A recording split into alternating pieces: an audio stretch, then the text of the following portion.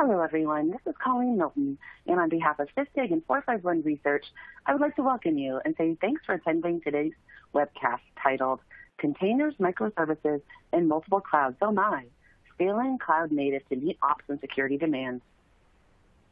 Leading off today's discussion will be Fernando Montenegro, who is Principal Analyst at 451 Research. Joining Fernando will be Knox Anderson, who is Director of Product Management at Sysdig. Just a few quick housekeeping items before we get started. To ask a question, simply type it in the question box on your screen, and we will get to as many as we can. The presentation slides are available for download in the resources section on your screen. And finally, please check back for the on-demand version of this webinar after the conclusion of the live event. And with that, I'll turn it over to Fernando.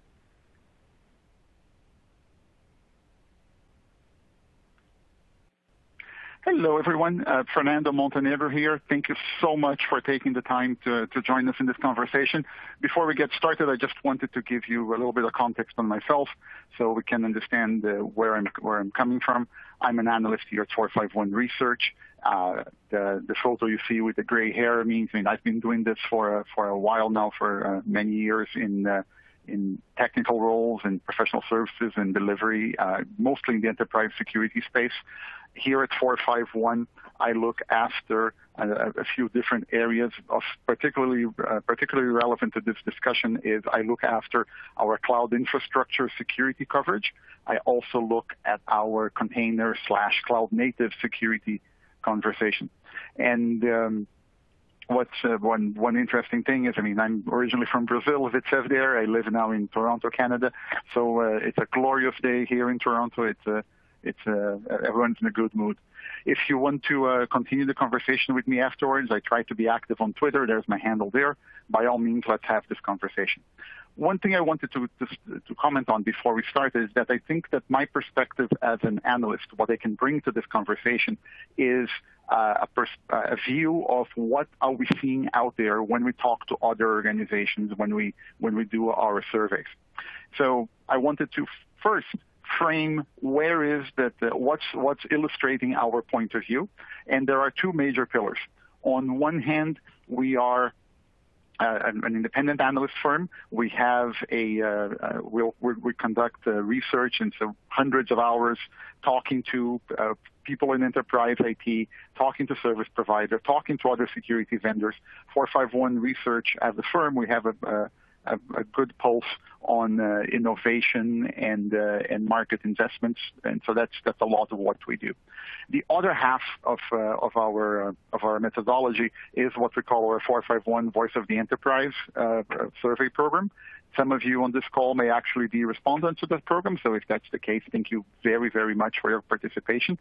And this is a very rigorous survey program that runs on a yearly basis, surveying all of IT.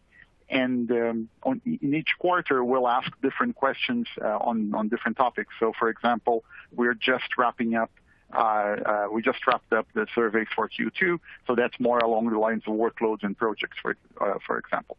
Anyway, so what I wanted to talk on is what it is that we're seeing surveying IT when it comes to cloud primarily, starting with. First of all, is that what we are seeing is that it's really difficult for organizations to say very clearly, hey, we are all in on cloud or we're not on cloud. And this survey here is it's based on, we asked organizations where it is that they run the majority of their workloads now, and where do they think they're going to be running those workloads 2 years in the future. So the way to interpret this chart is that in 2018, we had we asked organizations, and they responded that 46% of their workloads were running on traditional on-premises infrastructure. And then they expected that by 2020, that number is going to drop to 21%. So the way to interpret this is not that 21% of the workloads are going to be traditional infrastructure in 2020, but that 21% of respondents indicated that the majority of the workloads are going to be there. I guess that what I wanted to bring about in this picture is that it's going to be varied in terms of where workloads are running. And also, there's a little bit of an optimism gap here in that if you look at how much people expect things to drop from 2018 to 2020, if you look at how it dropped from 2018 to 2019, it didn't quite drop that much. The fact of the matter is that migrating to cloud is not as clear-cut as most people think, which means that we're going to be having a hybrid conversation for a long time.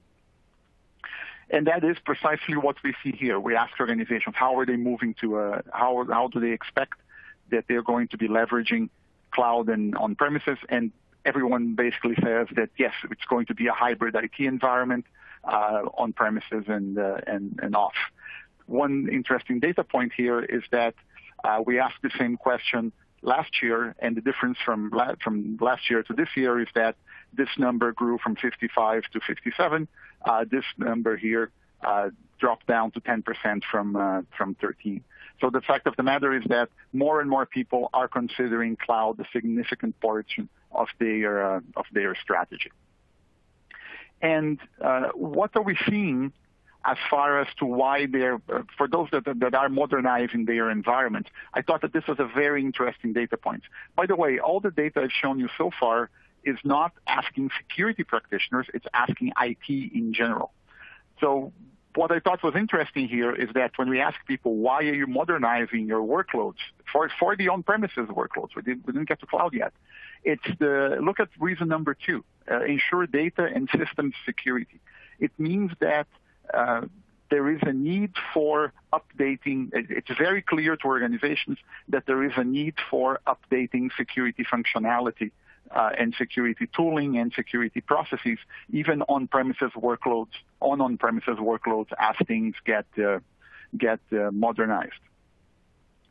Moving on, just another point I wanted to make here is that when you talk about mission-critical legacy applications, right? This is an interesting data point in that there's a non-trivial number of people who responded that for their mission-critical legacy workloads, those workloads are going to stay on premises, but they're going to be modernized. So the answer being that you are going to have more modern workloads on premises, you're going to have cloud-based workloads and more. Now, this is an interesting point. So, okay, if you are going to move to cloud, what's stopping you from moving to cloud for some of these workloads? And we're getting different answers here, but this one is interesting. You ask organizations, why are they not having a broader implementation of infrastructure as a service in public clouds? And their major concern by far is security. This is data that we just released. And again, we're covering not just IT vendors, not just IT, not just security respondents, but IT management across organizations. So this is an indication that yes, security is very much an issue that's top of mind for organizations, and we're looking to address that. Now, I wanted to switch the conversation a little bit and talk about what does the cloud presence, what does the modern presence on cloud looks like. And I put these numbers together based on some responses across 2018 and 2019. But what you're seeing here is when we ask organizations what it is that you're doing on cloud, you look at the responses come up with relational databases and analytics as being commonly deployed on IaaS.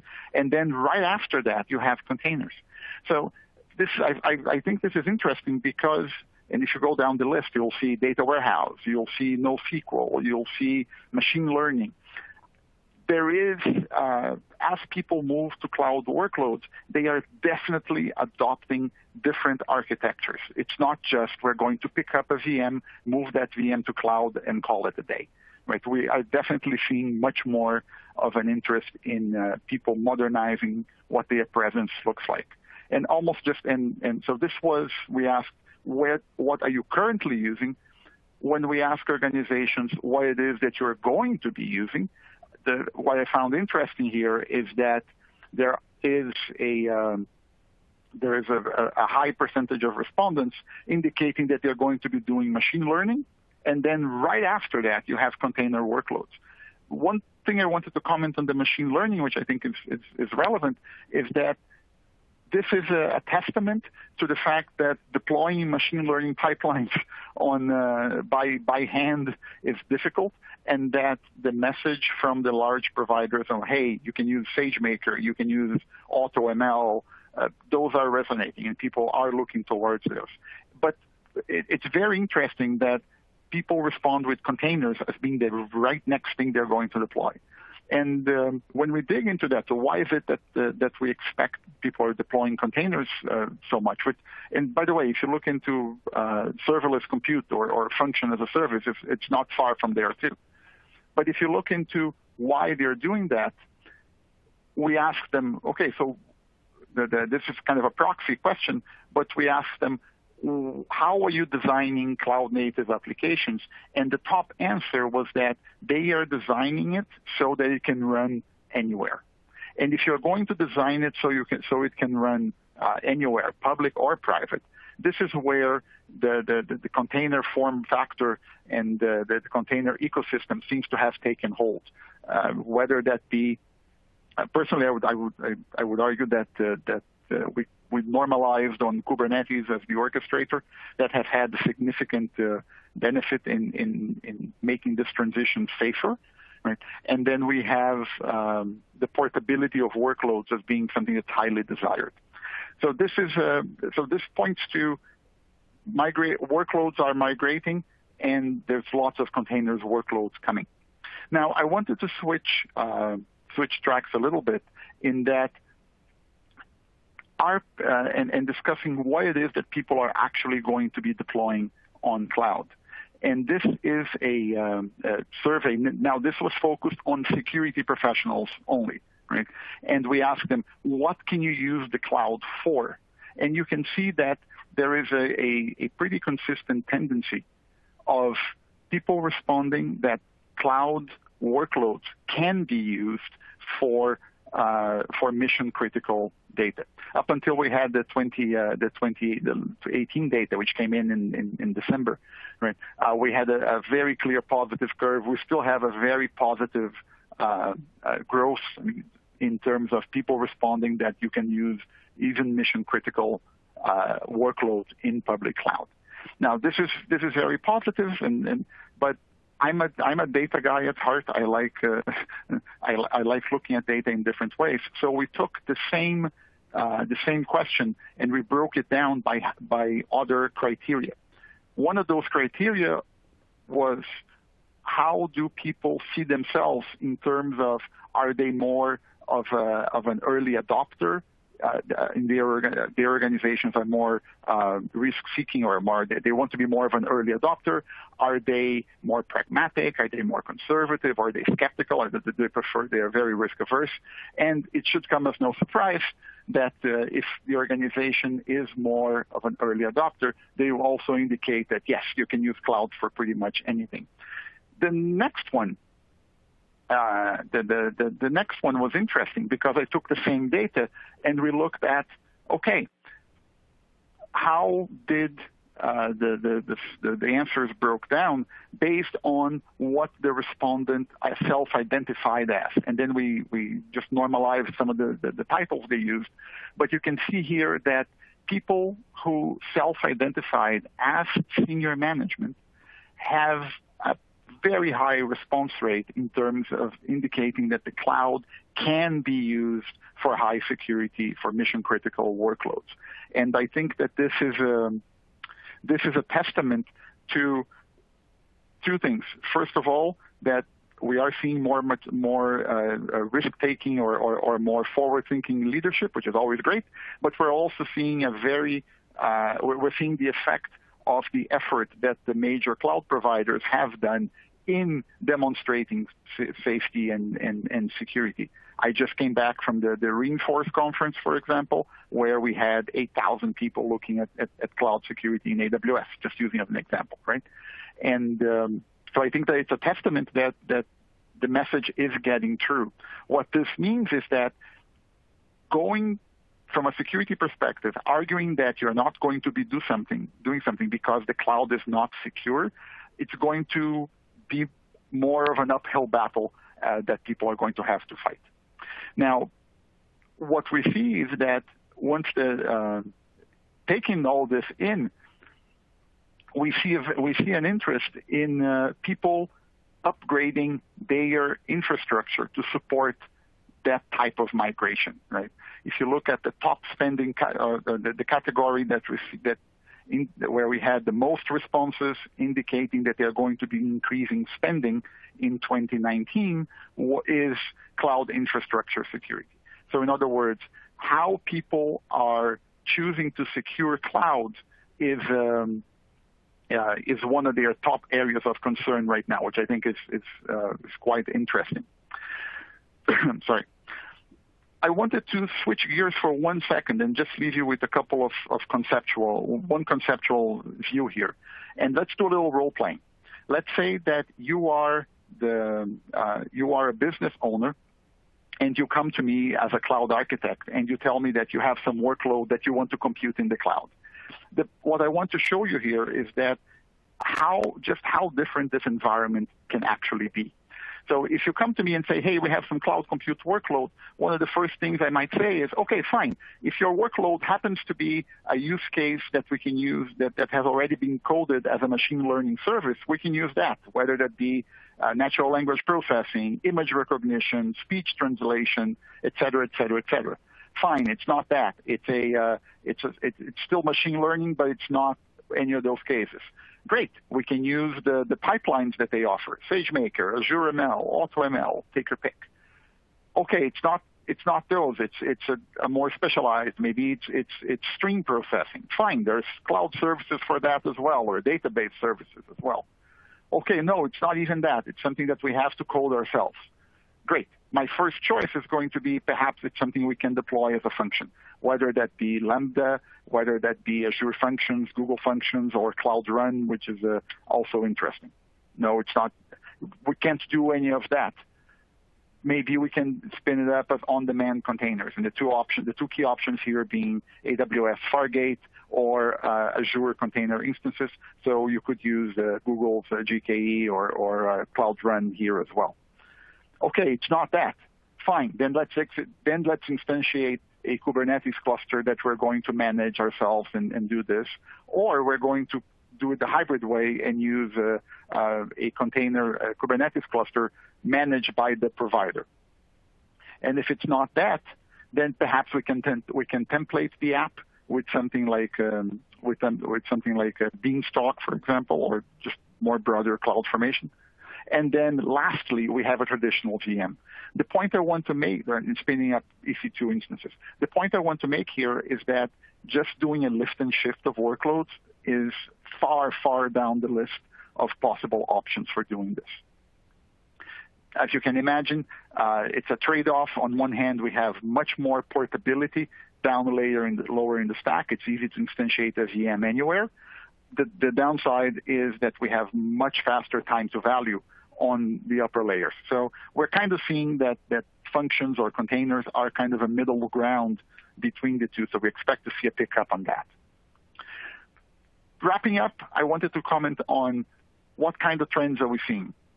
Huge migration or huge focus on hybrid. That's what we expect most enterprises are going to be at for the next few years at least. That will include a mixture of virtual machines, containers, and others.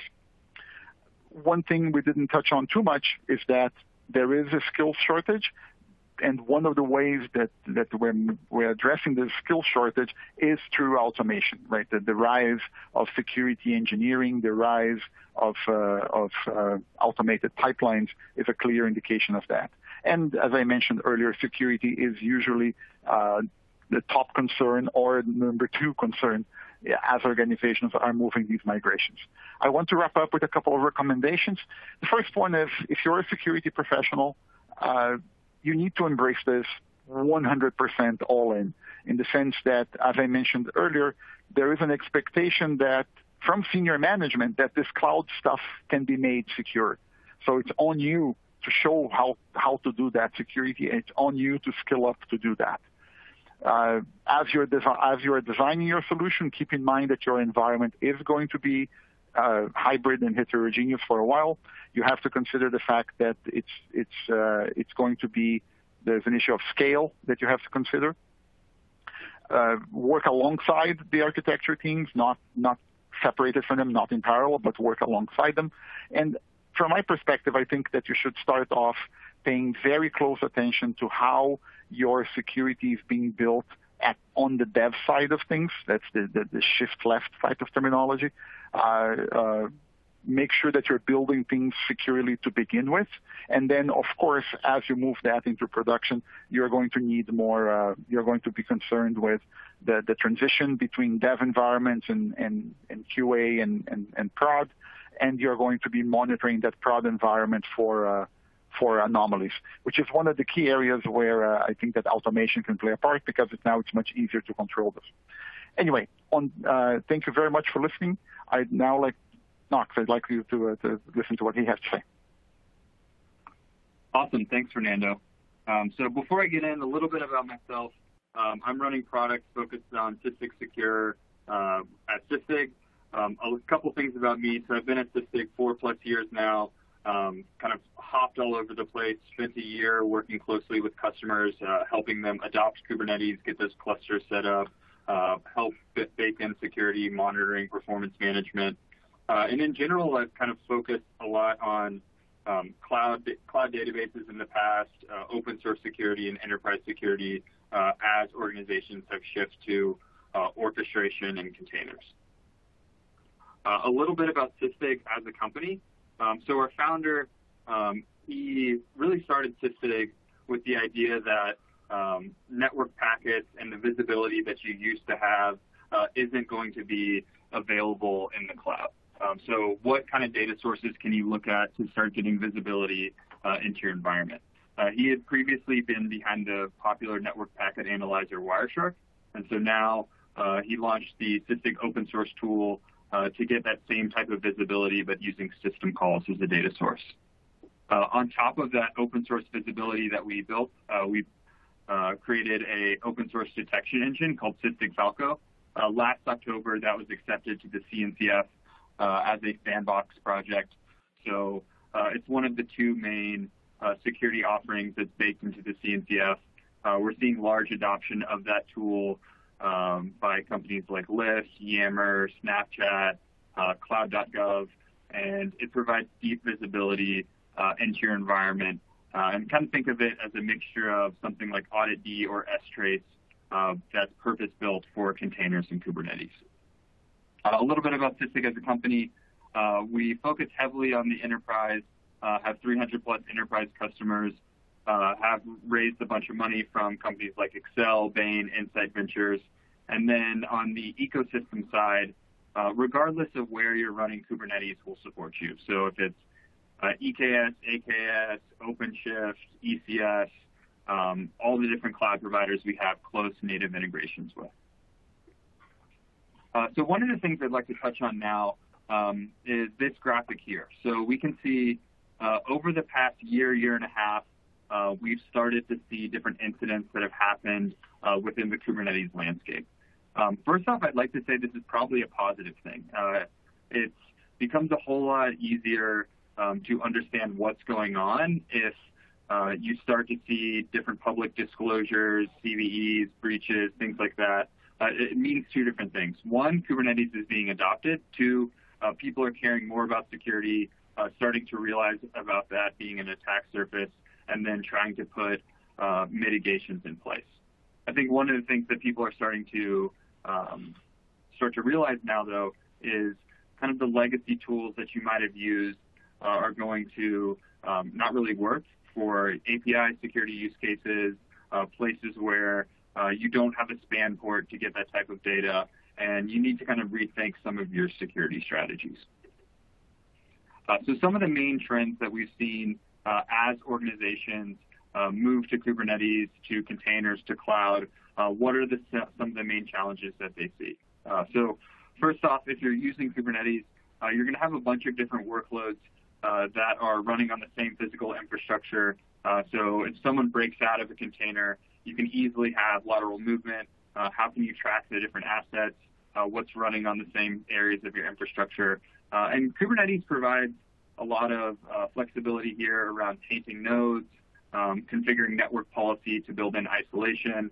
So there's a bunch of things that are baked into Kubernetes, and some of the challenges and the things that your organization will need to figure out is how do you adopt the native platform tools to secure your environment and your applications. I'd also say organizations live and die based on how good of a job they do with labeling their infrastructure, their applications, and using the different labels that are available through your orchestrator of choice. So you're going to see a huge explosion in the amount of assets that you have, the cardinality of these different labels, and so making sense of what's running where, what is it related to, is going to be much more important. These labels also tie in closely to your policy configuration. So you shouldn't be setting up policy that's associated with a specific IP or domain. You want to associate that with services, deployments, and stay away from some of the kind of static models that you might have had in the past to be more label and orchestrator driven. And then on the container side, we often see organizations adopt them first within the DevOps organization. So how are you baking security in that? How are you shifting left? The organizations that we've seen do a really good job at this is when you have security both reporting up through the CISO and the legal and the compliance side, as well as having security teams that are reporting in directly into engineering. So kind of looking at some of the different approaches at the firewall level or the tools that you might have been using in the past, installing an agent per container isn't something that will work. If you're reporting on vulnerabilities, just reporting on all the ones that are on a specific host doesn't really make sense if you have 10, 15 different teams that are deploying different images from different repositories on that same area of physical or virtual infrastructure. And then if you need to go in and say, what's the impact of this new CVE? How do you tie that back to an application, a service, and all those types of things? Flipping over to the cloud native side, a lot of the container security that we see today is specifically focused on container images. But one of the nice benefits of containers is it's a building block that you can use in many different applications. So if you have a Redis image that's running in your billing application, that same Redis image that's in a back-end processing application, and then one that's in data analytics, how can you write different policy that takes that application context that's exposed via OpenShift or Kubernetes into effect? So now I'm going to flip to talk a little bit about how we collect data from your infrastructure, and then some of the other approaches on the container side. So Sysdig ourselves will deploy as an agent that runs as a single container on your infrastructure, and then from there we'll instrument the underlying host in modern kernels through a facility called eBPF, or if you're running legacy versions, we have our own open source probe that's part of Falco, Sysdig, and all the other different open source utilities that we have. This system call instrumentation is going to give us visibility into all the different containers that you're running, the network metrics, the application metrics, the user activity, file activity, network activity from the single instrumentation point. And this is really valuable because with other approaches, you might be overwriting libc or running an agent per container. And that's kind of defeating some of the processes and the trust that you built throughout the development pipeline. Or if you're running a sidecar per container, you're losing a lot of the efficiency benefits and things like that as you've moved to this container environment. From a product perspective, we're really trying to integrate across the entire container lifecycle. So using open source facilities like Anchor to do scanning pre-production, to integrate natively with the tools that developers are using. So having native Jenkins integrations, making sure that you're returning the security reports back to them in the tools that they're using, part of their workflow, so it feels native to them. Moving on to the audit side, getting deep visibility into the hardening of your infrastructure, so running Docker benchmark, Kubernetes benchmark, things like that. On the runtime side, being able to use the data that we collect to detect cryptojacking, to cover file integrity monitoring use cases, or just things around is this container changing its namespace? Has someone shelled into a container in production? Those types of things. And then where we're very differentiated on the forensic side is the ability to collect all the activity before, during, and after any incident that happens in your environment. So for all the Wireshark users in the room, what we're able to do here is take something really similar to a PCAP file, but instead of containing network packets, it's going to give you all the system calls before, during, and after any event. And this is important because in a container world, by the time someone in your SOC actually goes in to do an investigation, most often Kubernetes or OpenShift or whatever you're using has already killed that container, and all of that data that you'd use for auditing and forensics is completely gone. So now I'm going to talk about some of the different challenges and use cases that our customers have addressed by using Sysdig Monitor and Sysdig Secure. So the first customer I'm going to focus on is a top 5 investment bank. They are actually running their own C group and namespace isolation, built their own custom scheduler, and have rolled containers out to 100,000 plus hosts in their environment. And there's a couple different things that they want to track. So any network indicator of compromise. On this side, for every single trading application, they want to do process fingerprinting, so knowing potentially the ticker symbol or the environment variables or things like that that are associated with any failed TCP connection and those types of events that have occurred in their environment.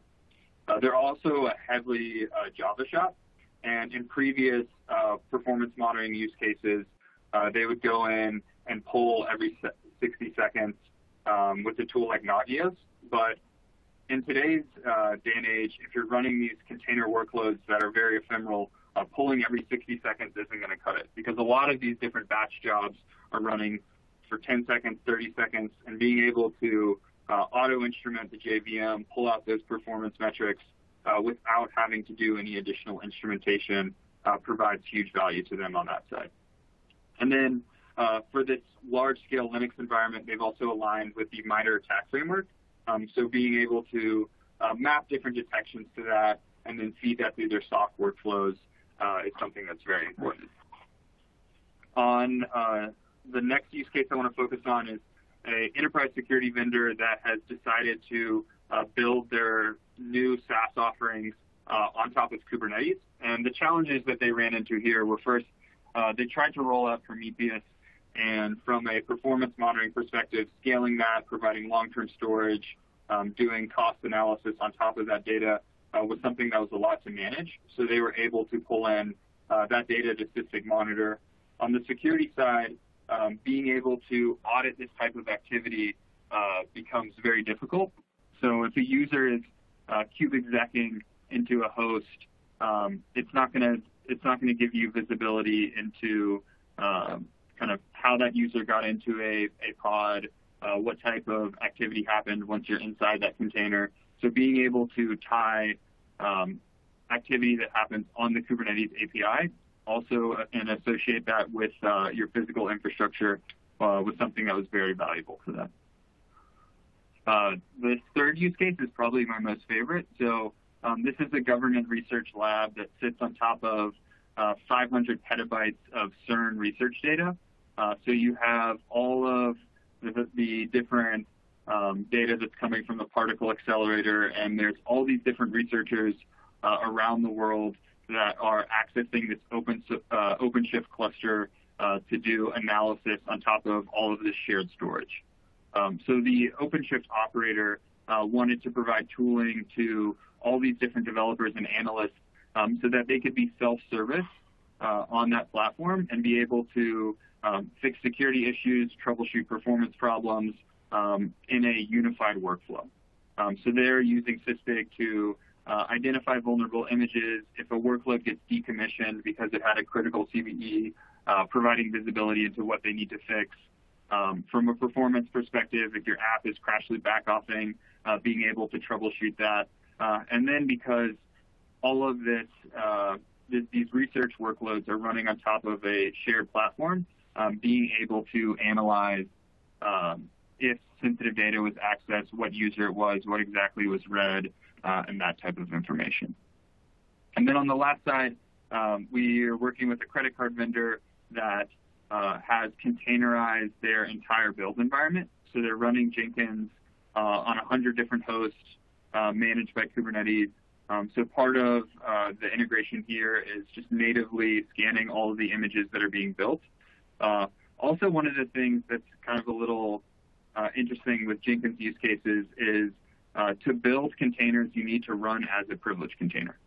So making sure that there's no breakout happening, that you're effectively managing that attack surface that is build pipelines themselves. And then, like any organization, your build pipeline, there's always something that's broken. Developers are shelling in. How can you audit any change that's made, the user activity that happens on top of this shared infrastructure, and things like that? So hopefully that's a quick overview of some of the problems that we're trying to address.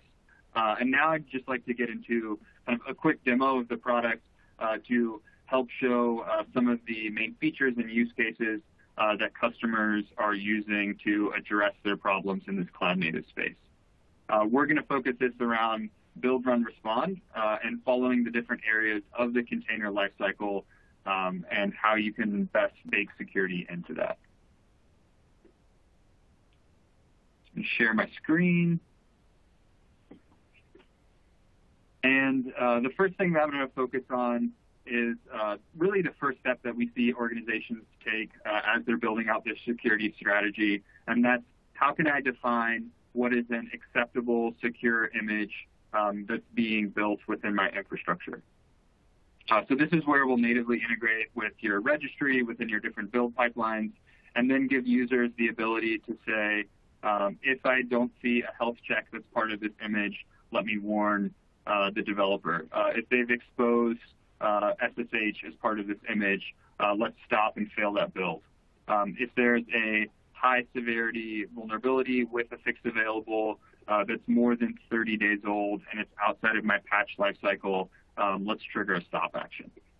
We've also done work here to map these different functionalities around image analysis to different compliance controls. So you can look at something like NIST 800-190, check to see, okay, are my developers baking in secrets or access keys, or have they set environment variables to contain passwords and things like that. And then also, we recognize that kind of adopting containers, there's a lot of different new things. Maybe all of your developers don't know how to effectively write Docker files. So trying to build as many of these best practices into your checks as possible. So maybe we want to notify a developer, hey, you're running yum upgrade as part of your run instruction. You're not going to build reproducible images. That's something you should be aware of. You're using a label as latest. So this is one of the things that I had a customer get burned by kind of early in their container experience, where they were tagging their database as latest. That tag updated, and their Postgres version went from 8 to 10 overnight. Whole app went down. So doing things like properly labeling your images with a specific version, referencing those, is really important. So all of this scanning policy can be built directly into the developer pipeline. So part of effective security is meeting your developers in the tools that they're already using. So if you're building your images with Jenkins, being able to show them, hey, this specific build failed because it didn't pass that scan evaluation. So you have an exposed port, there's different high severity vulnerabilities, there's an access key that's baked into this image, and then from just a auditing and traditional vulnerability management process, these are the different CVEs, here's the fixed version, and the links out to the different providers there. So once you've scanned your images, have secured your dev pipeline, the area that a lot of companies focus on next is, okay, now that I've deployed these images, what's the status of what's going on in my runtime environment? So what we're able to do here is show you the different images that are actively running. If a new CVE comes out, being able to change that policy evaluation status to a failure, notify users on that side. But looking at this from a physical perspective doesn't make that much sense. So if I'm looking at a particular node, I'm going to see a bunch of different applications. And so what we can do here is organize all the data that you're viewing based on the logical separation that you're building into Kubernetes with namespaces and things like that. So as someone on the risk side, or if I'm developing a specific application, I can isolate a namespace, see the services that are deployed into that, whether or not it's passing or failing, and have that type of information. And then from a security operations perspective, if you want to go in and alert your developers that are deploying their images into the storefront and namespace, anytime their image has gone from a pass to fail status, or if a new vulnerability has been added or updated, you can do notifications based on the logical grouping that you're setting into your environment. So kind of once you've secured your images, done different scanning, the other areas that companies focus on is the next step is how do I harden that infrastructure through different CIS benchmarks. So from a product perspective, you can go in, schedule these benchmarks, again, based on any of that logical metadata. So if you have a production cluster where you want to run this once a day, you'll have that type of flexibility. If you want to run it once a month in dev, you can split that out there. And then from the scheduling side, often organizations might choose to not run SE Linux, or maybe you've standardized on AppArmor instead. So you can turn on or off these specific tests to change what you're reporting on to customize that for your environment. One of the challenges that always comes up with compliance and audit is proving, hey, I've run these benchmarks. How am I trending over time? What type of information can I see if I'm getting better or worse? So any custom compliance check that we're running will be able to expose metrics about this so that you can alert and graph on the ability of this benchmark score. You can prove to an auditor, hey, I've been running this test every day for the past 360 days, 90 days, something like that. And then you can see for different teams, are they getting better or worse? Which specific subsections are causing these failures and things like that.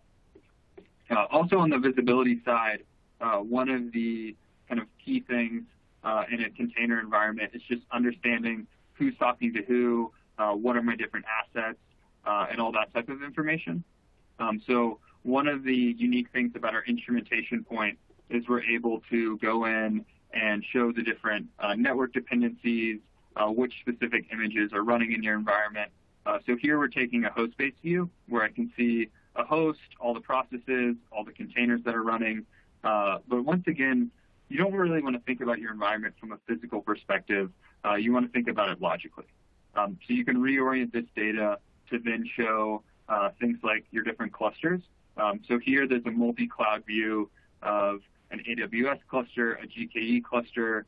I can go into the specific AWS environment, see my different namespaces, understand, okay, there's no dependencies. I don't see any unexpected connections there. Can drill into a namespace, see my different deployments, go into a deployment, see the pod, the container, all the way down to inter-process communication. And this is very different than a lot of other performance monitoring or security tools that might be hitting Docker stats, and they'll say, hey, you have this container that's running at 90% CPU, but you don't know what's actually going on inside. And then the last area that I'll focus on really quickly before we get into Q&A is how do you do incident response and audit activity that's happening within these environments. So from a policy perspective, one of the things that Fernando brought up is having your security policy as code, building that into your infrastructure. All of the policy can be managed just as a YAML file, so the same way that you're deploying Kubernetes. And we can detect things like if someone's launching a suspicious network tool in a container, if a user shells into a container, and that type of information. So say we see a user shell into an environment, one of the first things you'll always want to answer is what commands did they execute? So here I can click on View Commands, and it's going to take me back to that point in time when that user accessed the container and give me the history of any command execution that happened. And remember, all of this data is still available regardless of whether or not that container is running. So here I can see the user spawned a shell, curled down some package, untarred it, and then shredded the bash history. So this is something that looks definitely suspicious, and I'll want to open up that Sysdig capture to do further forensic analysis. So this is the same type of workflow that you would have had with a PCAP file in Wireshark, but now you're looking at this with system call information. And at this point in time, I can look at, okay, when did that notification occur to set context, overlay modified files, access files, network activity, and then those executed commands that we saw earlier to set trends. And then what you can do here is just isolate that point in time that's relevant to your investigation. So containers are short-lived processes. Maybe you want to drill into a specific area. I can drill into those executed commands. And then now I can see the same commands I saw earlier, but now let's go in and see, okay, what directories were actually written when that specific package was untarred. And you can click on this tar process, switch over to the directories view, and now we're going back in time to navigate all of the directories that were written inside that container at that point in time, can go into the master directory, see the different files, and then go into something like this README file and actually view the specific content that was read or written from that file. So from a SOC perspective, this will give you the full impact of any incident. And then from an auditing perspective, a lot of our customers set these up to be able to prove, hey, if any sensitive data was accessed, who was the user, what did they actually read, was anything modified, and those types of use cases. And all of this data can be forwarded to Splunk, Syslog, any other tools that you might be using for centralized event management. So thank you all for kind of joining, sitting through the demo. Hopefully we can get into some good Q&A now on our side.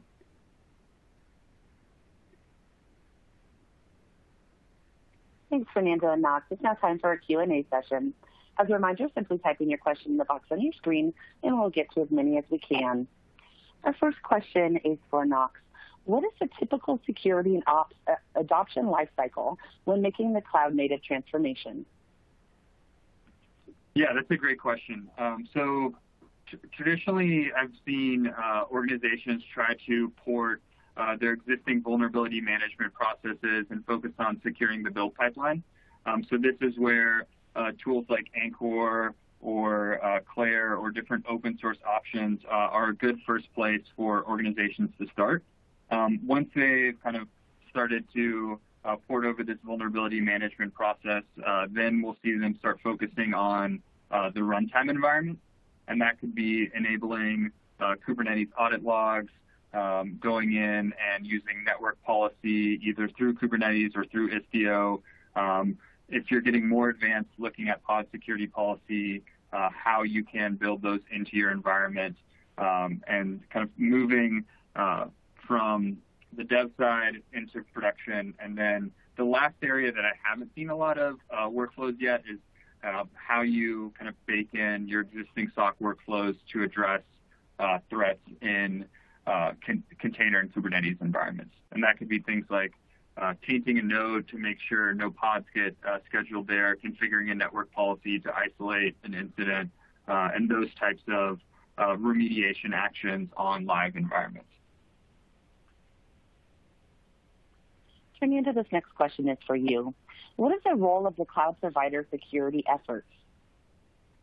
So this is interesting because I think that a lot of what the cloud providers do, going back to the data that we've shown, right? They've been they've been improving the capabilities that they can demonstrate precisely to help organizations be confident that they can rely on cloud. That being said, I think that there is a very clear expectations from the cloud providers that there is a lot of work to be done by the clients themselves. If you've ever looked into the shared responsibility model, that's where we're going towards. And the idea being that they're able to provide a lot of security for the infrastructure they provide, but security for the services that you consume, that's entirely on you, right? So they'll have their primitives, of course, but it's on you to do that. And we have some other interesting data that aligning where does that expectation fall in the context of people who are more experienced versus less experienced with cloud. Short answer is the cloud providers are doing their part, but it's still up to customers to do theirs as well. And to follow up on Fernando's comment there, I think this is where the stack chart that he presented earlier becomes really interesting. So as organizations start adopting things like functions or serverless or using the ML APIs, more of that security falls on top of the cloud provider and falls under that shared responsibility model. So organizations, as they adopt things like different ML APIs or serverless, can actually offload a large section of security to that cloud provider, which is a huge benefit for everyone. It just, I like where you're going with. I like where you're going with that. The one thing I'll say is that the moment that you do that, you still have responsibilities in terms of, okay, from a governance perspective, can I give that data to that provider, or what are my permission boundaries on using that data? But you're absolutely right. It's about offloading some of that responsibility. But again, the point remains: you can offload some of it, but it's still your responsibility to do that. Yeah, to know what's in scope. Yep, absolutely. Next question. What do you see as obstacles for security in cloud-native transformation? Sorry, say that again? Is this for me or for Knox? I believe this could be for both, but I'll give this to you first, Fernando. What do you see as obstacles for security in cloud-native transformation? I'm sorry, I'm having trouble hearing you. What do you see as obstacles for security in cloud-native transformation? Obstacles. Sorry, my bad.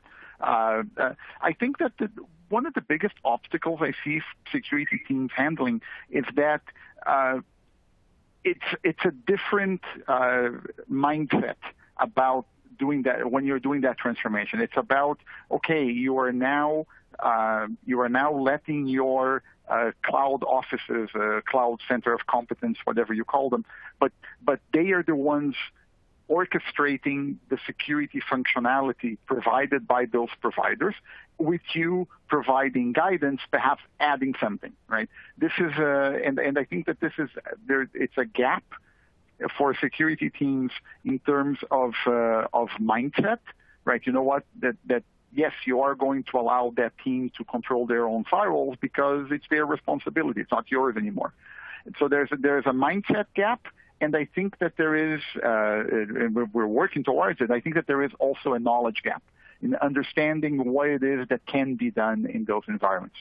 So when I said in my recommendations that you should embrace this 100%, I mean it from the bottom of my heart. Right? You really need to understand what are the capabilities within that environment, how customers can, or how your teams can configure those, and then what is missing that you need to complement with external tooling, for example. So we have time for one final question today, and this one's for Knox. What tools in CNCF can help with ops and security for containers and Kubernetes? Awesome. So I'll start on the ops side and then move over to security. So I think kind of one of the best open source projects in the last 5 years is seeing the adoption that Prometheus has had.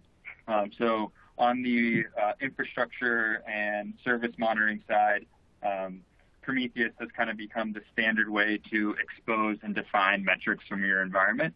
And then there's been a lot of work from Uber to develop things like M3. We've worked for Cortex to provide the ability to federate this data, to provide long-term storage, and to scale out your Prometheus metric store.